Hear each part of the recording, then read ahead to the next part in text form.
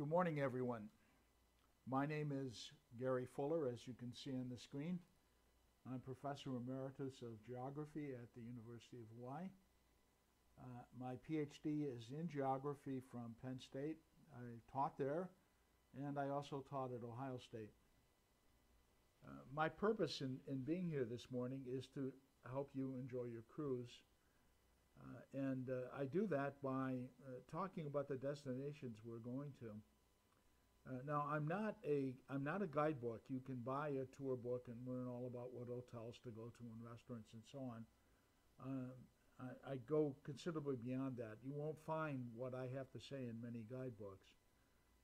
And I'm not a tour guide on the ground either. I don't know where you should go to shop. I can tell you how to do that, as I've told many people. Just put your credit card in your hand, sort of walk down the street with it, and I guarantee the world will come to you in terms of shopping. Well, in our lecture a couple days ago, we talked about going through the Panama Canal. We talked about the plague, the American plague as they called it, that kept the French from building the canal. We talked about the kind of directional feature of the fact that we actually go west in the Panama Canal slightly to enter the Atlantic Ocean. It seems strange, but you go east to enter the Pacific and west to enter the Atlantic. Of course, there's north and south components to that as well. But today we're in the Atlantic Ocean, or more specifically in the Caribbean Sea, and we're headed towards our next port, which is Cartagena, Colombia. Now, as you can see from the map that's in front of you, Cartagena, Colombia is a rather large port, or at least it was in the past. This particular map was drawn around 1540. It was before fortifications had been built at Cartagena, and you can see the ships in the harbor. Cartagena was the main point, along with Veracruz in Mexico, that shipped gold from the Americas back to Spain. It was an extremely important port. Over time, the city developed huge fortifications to protect the gold that it held there, as did Veracruz, by the way. A third port was added later on. We'll talk about that later in the lecture. But Cartagena remained the principal port. Let's now turn our attention to why the Caribbean was such an important area for piracy. And I guess I've already explained that. There was a lot of gold that was being transshipped across the Caribbean and on to Spain. And in the Caribbean, because of the patterns of winds, the Caribbean made an ideal place for pirates to operate, to try to interfere with the gold trade. When the Spanish first came to the Americas, they did a rather strange thing. They realized it was going to be difficult to explore foreign coasts. And so they, in fact, went to small islands in the Caribbean that they discovered, and they put herd animals ashore in them. They put goats and sheep and especially cattle. These were especially in dry islands. They did it on some of the larger inhabited islands as well, but the idea was the Spanish ships were going to get shipwrecked. Columbus had already run into this incredible storm. They hadn't used the Caribbean word hurricane to describe it yet on his fourth voyage, and he was deeply troubled by how severe the wind was. I might add, incidentally, that hurricane struck Columbus in May. Today we would consider that too early for hurricanes, but it was a rather savage storm. So the Spanish knew that, gee, we don't have any charts for the Caribbean. Our ships are going to be wrecked on reefs that we don't know about, and they're going to run into storms. So it's a good idea if we make provision for this by putting animals ashore on these islands. Actually, it sounds like a pretty cockamamie idea. Putting animals ashore, it actually worked. The animals thrived on the dry islands. They multiplied, and they did in fact provide a major food source, both for shipwrecked sailors and for normal crews of the Spanish that came through the area. One other little footnote I might add to this, the Spanish discovered another thing that they found made wonderful food supply that they could carry with them, and that was turtles. And they captured sea turtles by the thousands in the Caribbean and then later in the Pacific. They just bring the turtles on board, keep them until it was time to eat them. And that became an ideal food source as well. In any case, some sailors were shipwrecked, some deserted from the Spanish fleet, and they were able to survive on these islands that had these herd animals. Maybe another little footnote here, in case you're kind of dubious about how successful these animals were. For those of you in the audience that may be from Texas, you're certainly acquainted with the Texas Longhorn. Well, the Texas Longhorn is actually a descendant of Spanish cattle that the Spanish put ashore in the Gulf of Mexico. And by the 1860s, they numbered certainly in the thousands and probably in the millions of head of cattle. Now, the shipwrecked sailors were depended heavily on meat in their diet, and they developed a sort of early, should we call it a barbecue pit, charcoal grill, on which they grilled their meat. This grill became known, especially in Haiti, as a boucan, B-O-U-C-A-N, French word. And that's where the word buccaneer came from. So these people were known as buccaneers. Well, they were still shipwrecked on the islands. But in time, they began to lure ships ashore, sometimes in trade. After a while, some of these Spanish ships that were going through the area, and ships of other countries as well, were in need of food. And food was available on these islands from the animals the Spanish had left. So it was no surprise that they would come ashore. Now, in some cases, legitimate trade did occur, but in many cases, the shipwrecked and deserters on shore captured the ships. And that really became the origin of Pirates in the Caribbean. Pirates in the Caribbean that I guess has made Walt Disney millions of dollars from his exhibits at Disneyland's and Disney World, and for the Johnny Depp movies that have been made. But Piracy in the Caribbean was certainly a very real thing. Between 1670 and 1730, it became a major source of employment. There were at least 2,000 people employed in piracy. And remember, this is on relatively small ships. There were some women as well. And for those of you in the audience that may be, how do I put this politely, over the hill, maybe your Social Security is running a little short at the moment, pension isn't paying off as well, what is open to you?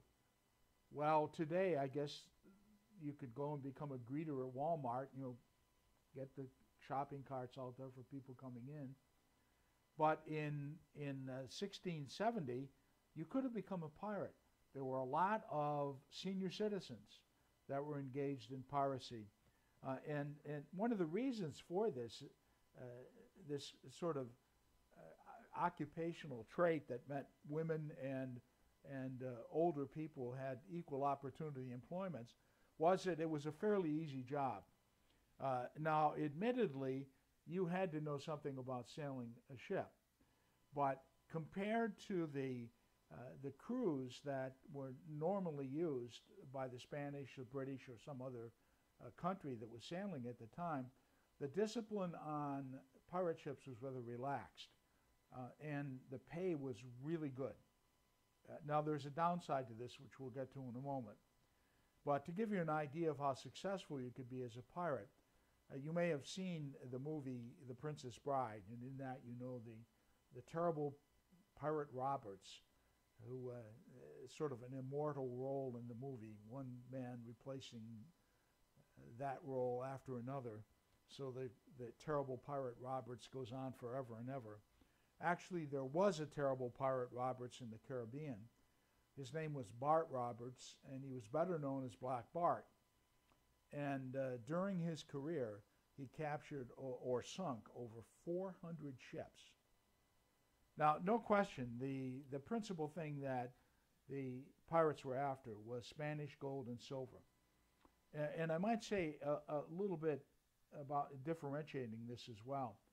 The Spanish did discover gold in the Aztec realm of Mexico and the Incan realm on the west coast of South America and in other locations. But what they found also was silver mines, silver in great quantities in both Peru and in Mexico. Some of you perhaps have been to Tasco, Mexico, seen the silver mines there. The Borda family became enormously wealthy, perhaps one of the wealthiest families in the world at the time, through the mining of silver. But in Europe itself, there was a kind of geographic pattern of coinage.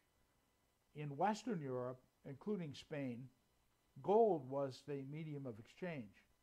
But further east, the further east you went, the more common silver was as a medium of exchange. So when the Spanish are mining both silver and gold, these different coinages are flowing to different parts of Europe, have different value in different places. And as I've pointed out already, the two major ports from which these metals were shipped were Cartagena. Cartagena was probably the major port for silver, but it shipped gold as well, and Veracruz, Mexico, which was probably the major port, at least in the early years, for shipping Aztec gold. Now, in the map that you can see in the corner of the screen right now, you can see that there were passages through which the Spanish ships had to sail. And this is important because the Spanish had limited routes that they could take to get their gold and silver back to Spain. The pirates, who were good geographers, realized that they could locate their bases in ways to disrupt this trade. Let's look at this in a little more detail now. Here it shows this map shows the three major passages and the sources for the metals that are going. You can see, for example, if you look at South America first, you can see along the west coast of South America that silver is being shipped from New Castile. That was the name of the area at that time, through the Isthmus of Panama. It was carried by pack mule and horse through the Isthmus of Panama, and then shipped from there to Cartagena early on. Later, Panama City itself became the third major port in the Caribbean for shipping gold and silver. Now, when the Spanish left the Caribbean by ship, they had three major routes that they could take. They had to get north. And the reason they had to get north was because they had to pick up the westerly winds. Now, if you're in a cruise ship today, you have some concern with the wind, of course. Winds can make the sea a little rough. They can actually slow down the ship. There's a lot of wind resistance to cruise ships, very large cruise ships of the day. But pretty much you can go anywhere you want in a cruise ship. But in sailing ships, you were dependent upon the direction of the winds. Now, in the Caribbean itself, the winds were from the northeast. They were trade winds. So essentially, they were blowing the ships towards the continent of the Americas. When the ships left the ports, whether it was Cartagena, Veracruz, or later on Panama City, they had to go into the wind, into the northeasterly trade winds. That means they had to tack. They were rather slow, another way of putting it, until they got far enough north to pick up the prevailing westerlies that would carry them to Spain. There were three major passages through which they went. And maybe we would find a better map here and show this in a little more detail. This is an early chart of the Caribbean, and you can see that the shapes of the land are not very accurate. We had not yet invented a means of measuring longitude at this point. So although we could measure a distance north and south fairly effectively, that is latitude, we couldn't do it east and west. And this superimposition here of this map shows the prevailing winds.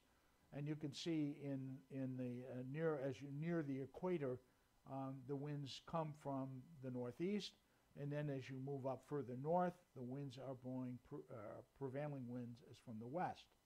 And since you want to get to Spain, which is to the east, you want the westerly wind behind you. Now, this is one of the major routes right here. This map may not look like Florida. Florida's changed a bit, I admit, but this is the way the Spanish portrayed it. And the passage that they went through, probably the single most important passage, is shown by this animated slide. It's through the Straits of Florida, between Cuba and Florida. So the next map you'll see shows the another major passage. This is the Windward Passage, and it goes between Hispaniola and Cuba.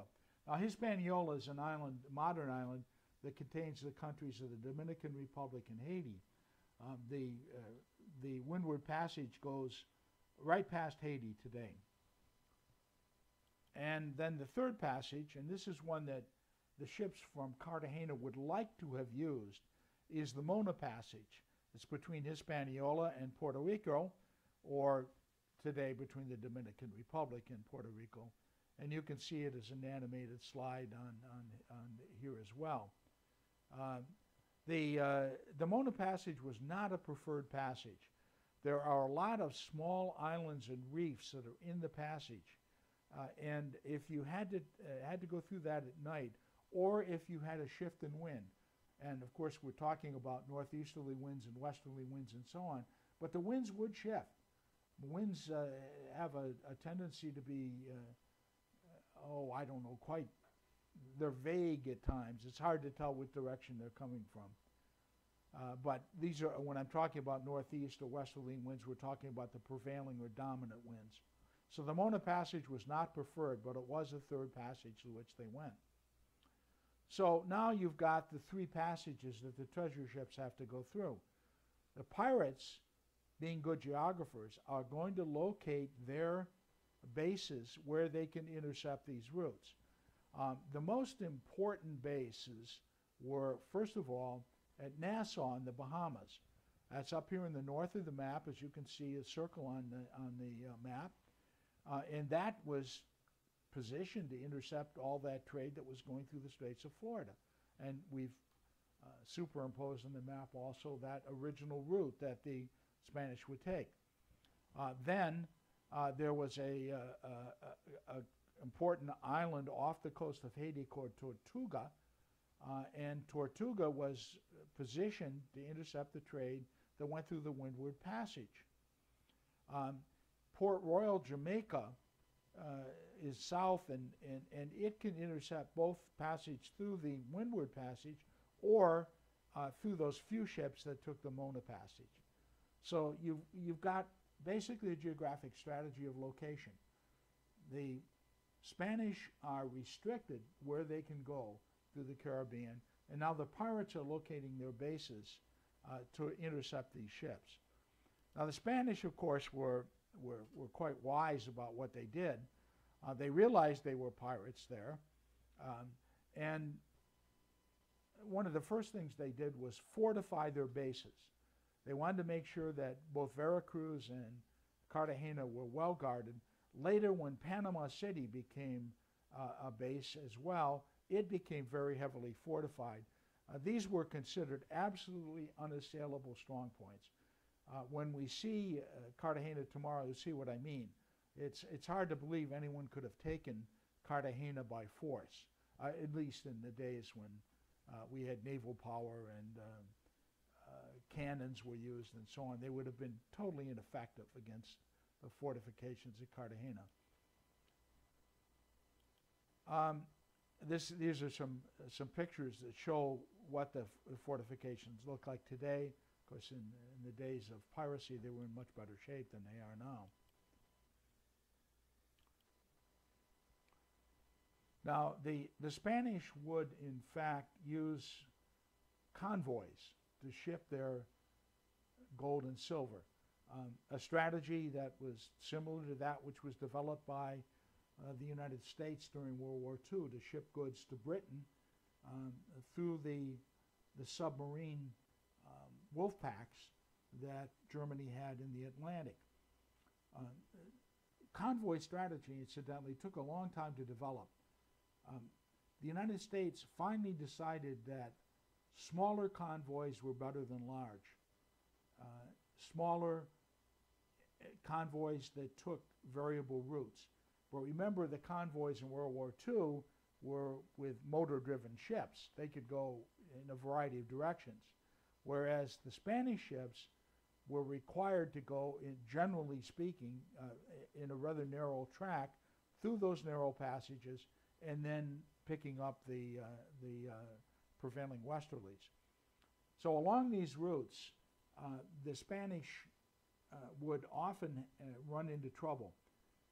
The Spanish had a reputation, I'm sorry to label the whole nation this way, they had a reputation, however, as not being particularly good sailors. The British used to laugh at them, as a matter of fact. They won some important naval battles without ever firing a shot by maneuvering the Spanish to send their fleet aground. And if we go way back to the days of the Spanish Armada and Elizabeth I, you can see the same thing. The Spanish ships were just not equipped to be able to wage the kind of war that the British could in their smaller, faster ships. But what would happen in sailing ships, it happens in all sailing ships. You're putting up some sails and your running gear becomes fouled or broken. You may break a spar, a mast. The ship begins to lag. The rest of the convoy cannot heave to and wait for you. That ship is going to lag behind, and those are the ships that that the pirates particularly went after. Just as sharks will follow, for example, a pod of whales looking for the weak ones, so the pirates would look for the weaker ships. They did, however, fight head-on battles with flota, so it could work both ways. Look for stragglers or take them on generally. The pirate ships were generally had better sailors. They often had British deserters on board.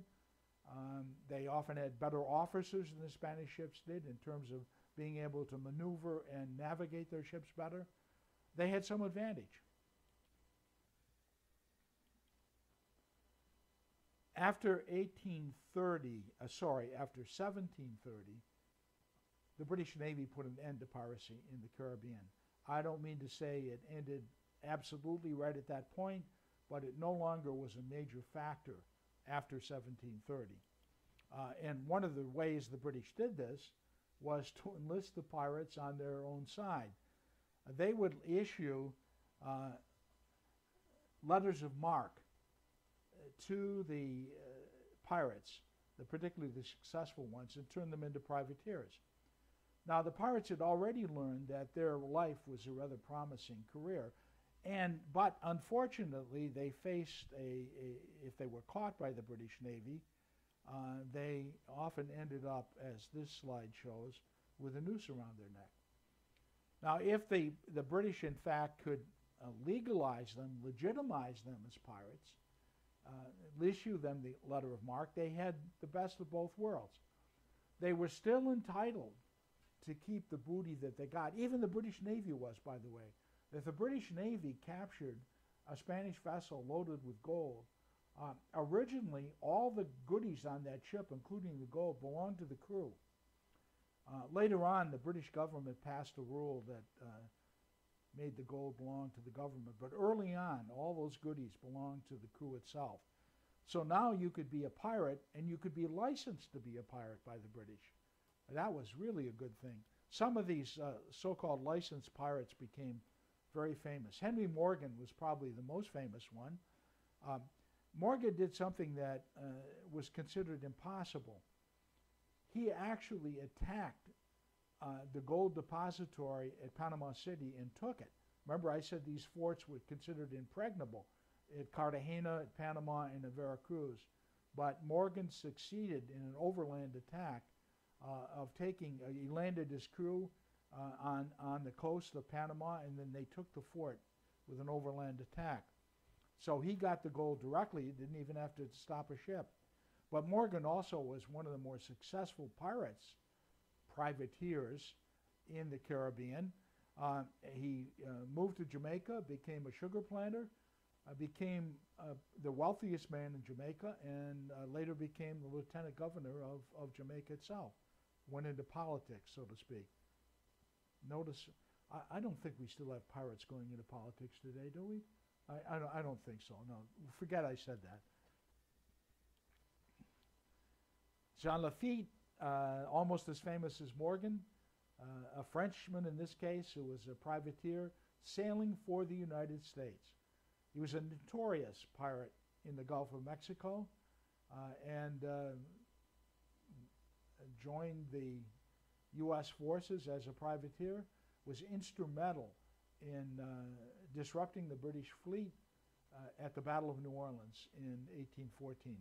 This was incidentally a battle that occurred after the war was over, but it was probably the most famous victory of the United States in the War of 1812, occurred some months after the war was over. So that completes all I have to say about the pirates in the Caribbean today. I have a couple minutes left, and I'd be glad to answer any questions that might come from the audience. Do we have any questions at all? Not a single question. I've covered all this. Not even one question. Well, okay, all right. I have a question. All right, please, sir. Were there any women pirates? Oh yes, there were. In fact, they weren't numerous, but there were women pirates. As I said, if you'd been paying really close attention to the lecture, I mentioned that in the lecture, and I also mentioned that there were elderly people that were involved. So there was equal opportunity employers. And in fact, the crews of the pirate ships were mixed nationality. And this was not true with merchant ships. It was true with pirate ships. Now you'll notice on the screen a world famous book written that I have written, especially for cruise passengers. It was nominated by the American Library Association as Book of the Year. I suggest you go online to my website at geotrivia.org.